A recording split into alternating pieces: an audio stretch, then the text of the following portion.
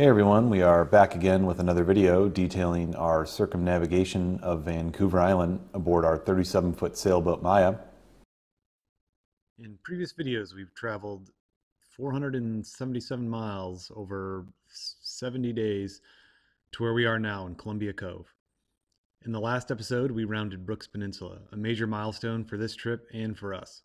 In the previous episode we also learned that fishing is much harder than it looks. First attempt resulted in this lure getting it all tangled up. This is the biggest, nastiest knot. Picking back up the story, we continue south from Columbia Cove towards our destination, Dixie Cove. With our fishing line back in working order, we came across about 20 boats trolling in a small channel. Naturally, we threw the lure overboard, and shortly after... Whoa, that was just pandemonium. This is the biggest fish we have ever caught. Oh my god. Whoa, nice job, Mac. Alright, this go downstairs. Woo! That is... Oh my god. That's a freaking fish. Oh my god. Let's get out of here. Wow. That is a keeper. Jeez. Alright, we have a salmon. Oh my gosh, it's huge. That's amazing. King salmon. Gonna be eating like kings for days. Woo. First salmon. Yes, we did it. Mac thought we got caught on the bottom because the rod just went straight down. Okay, this is our first attempt at filleting a salmon. This is the first steak. It's not a very pretty cut, but... Well, we've never done this before. Yeah. But I mean, look at the size of that I'm gonna thing. try to cut off a little more on him. There's so much. Oh, it's gonna be delicious. Guys, we just got done filleting the fish, the first salmon that we've ever caught. And then I cut open his stomach, and I couldn't believe it. No wonder people fish with hoochies, because that is definitely what they eat, these little squid things. He had 3 of those in his stomach. And this is about the size of our lure. I'm gonna go to the bait shop, and I'm gonna go get some hoochies that have some pink flecks in them, because that is what this guy's been eating. Alright, let's get this guy in the crab trap. Yep. Catch some Let's more do food. it. That's right. We're gonna go see what's happening on the ocean floor in the crab trap. So here we go. Sorry about being upside down. I'll fix that. Here, I'll just fix it now. As you can see here, we are using the salmon carcass as crab bait.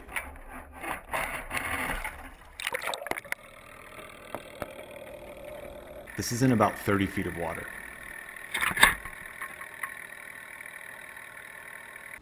Almost immediately the crabs showed up.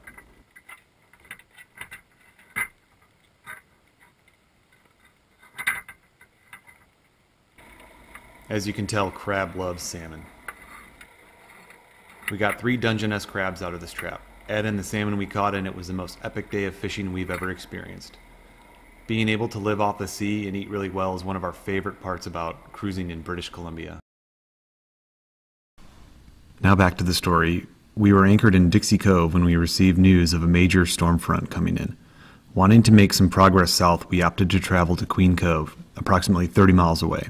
As expected, the gale came in, but we were already safely anchored in Queen Cove. With time to kill, we opted to knock out some overdue boat projects. We are in Queen Cove, which is near Nootka Island. And we are just going to wait out some weather. There's supposed to be a big low pressure system coming through. But the next 24 hours brings another system with more rain.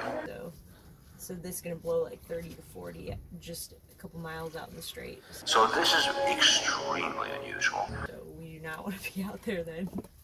Yeah, so we're gonna hang out here and get some boat work done. Yep. Always nice doing it in beautiful places. Today we are going to epoxy some little holes. They are the remains of where an old piece of starboard used to be. And so we took those off and repurposed them to our little back bench cockpit seat here. And so now we just need to fill in the holes that remain from where the old one was. Yes, we took a composites class at the local community college near our marina, and we did this exact thing. So we practiced filling holes, and now we're going to do it on the real thing on our own boat. So we'll see how this goes. Put in some resin, and then I put in equal amount of the hardener. Now we're just mixing this up. So we're going to put in a little bit of this thickener into it. Oh my God. Ooh, it's windy. We've got a gust coming. Okay, this looks pretty thick.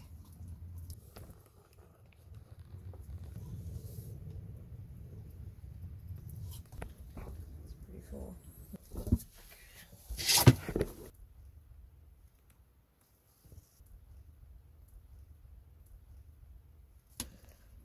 Number 2. The best part, scratching it off the list. It's so satisfying. There's a list growing over here. Oh boy, these are bigger jobs. Oh yeah. Hey-oh. After completing our boat projects, we relaxed for a few days while we waited out the windstorm. Once the winds subsided, we had a decision to make. Nootka Island is a large island directly west of Vancouver Island, providing an inside passage on its northern shore. From our previous experiences along the coast, we thought it wise to use the more protected inside passage Nootka Island provided. Additionally, on the inside route, there were 2 settlements, Zeballas and Tahsis. Opting for the inside passage, we made our way to Zeballas, only to find a tough anchoring situation. How shallow is it? Oh, now I can touch. Okay. Alright, so it's... So, Yeah, not a whole lot of margin for error there, and we're... yeah. Ooh, seeing 2 feet under the keel is scary. It's just a little too close for us. Yeah, it just drops off dramatically, just so... We're just like right on the ledge. Yeah, this is probably the closest margin of error, Yeah. I suppose, that we've had to, as far as anchoring goes. Right. We're going to monitor the situation closely. While there wasn't a whole lot to see in Zeballas on shore, the docks were full of commercial fishing boats. This is pretty cool. So this is like the fishing fleet here. There's like just incredible fishing around here, and it shows because let's look at all these just awesome boats. And then the fish processing plant is like right there. Actually, right, yeah, it's right there. Very cool. Well, we tried to anchor in Zeballas, and there's really not much space to anchor. It pretty much just drops off. And the wind, we were worried about the wind picking up. We're like, oh, it'll be fine, you know, it was calm when we anchored. And now the wind's picked up. We only had 4 feet under our keel. So that was just a little too close for comfort. And if we drag even a little bit overnight, we're gonna be on the shore. And that would be very unfortunate. So instead of taking that chance, it's only like 5 o'clock in the evening. We've got plenty of daylight. We're gonna go try a different anchorage, and hopefully that'll work out. What we found was another difficult anchoring situation. But we didn't like our spot in Zeballas, so we moved to another bay. But unfortunately, the water that we're in here is super deep. We did find a little place to set the anchor, but the swing room would not allow us to go. I mean, we couldn't swing into shore there. So Jenny is running a line to shore. We're going to stern tie. That line is attached to the end of the boat here, and that'll make it so we don't swing over into shore. So not the best anchoring setup, but surely better than Zeballas. After a peaceful evening, the following morning we got ready to head to Tahsis. They were just about to leave, and then I was getting the stern tie, and we made the biggest boo-boo. This line accidentally got wrapped around the prop.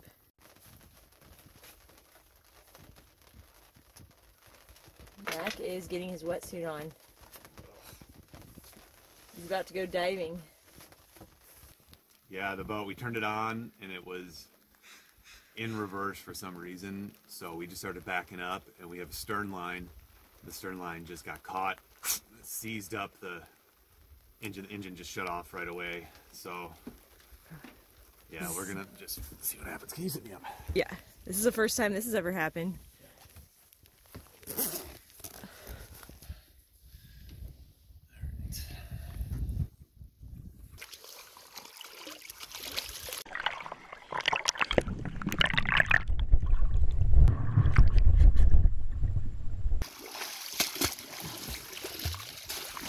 Yeah, it's wrapped up.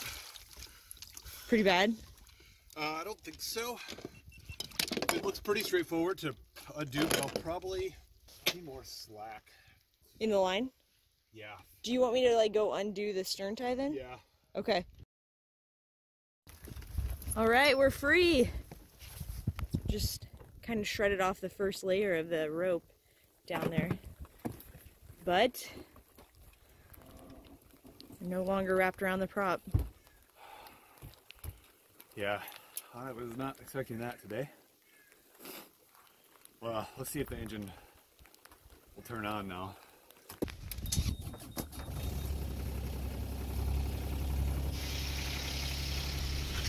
After that small hitch, we got underway to Tahsis.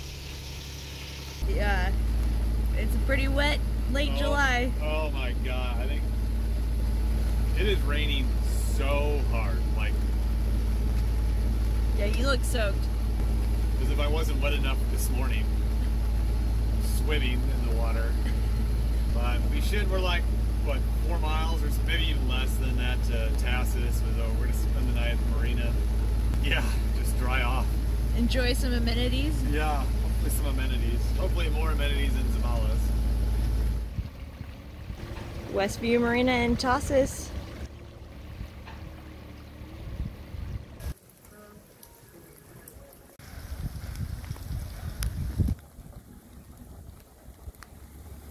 There's Maya, the only sailboat at the dock. Tahsis is a sports fisherman's paradise. People come from around the world to fish here, and the marina is set up just for them. While we thoroughly enjoyed the amenities in Tahsis, after one night we decided to head south to the southern tip of Nootka Island.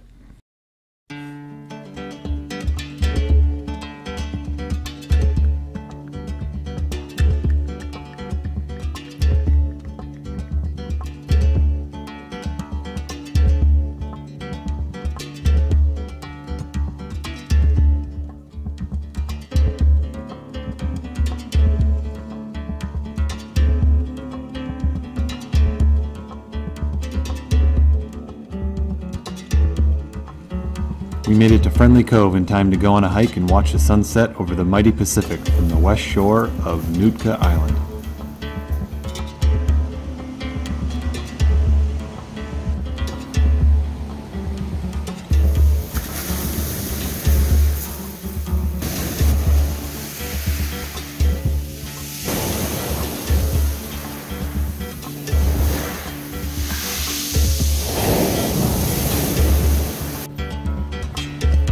This is a good place to stop for now. Please join us next time as we continue our journey south along Vancouver Island's west coast, fishing along the way.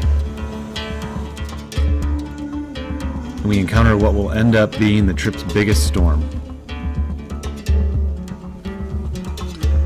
As always, thank you so much for watching, and we'll see you next time.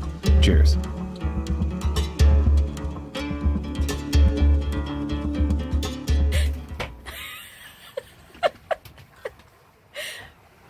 Maybe we've been at sea too long. How have we not discovered this yet? We've been on this boat forever. And we didn't know this was a perfectly sized hat. We have 4 hats aboard. We style. You know? Matt asked for his hat, and I threw him the closest thing I could find. When you sail, you have to wear a proper hat.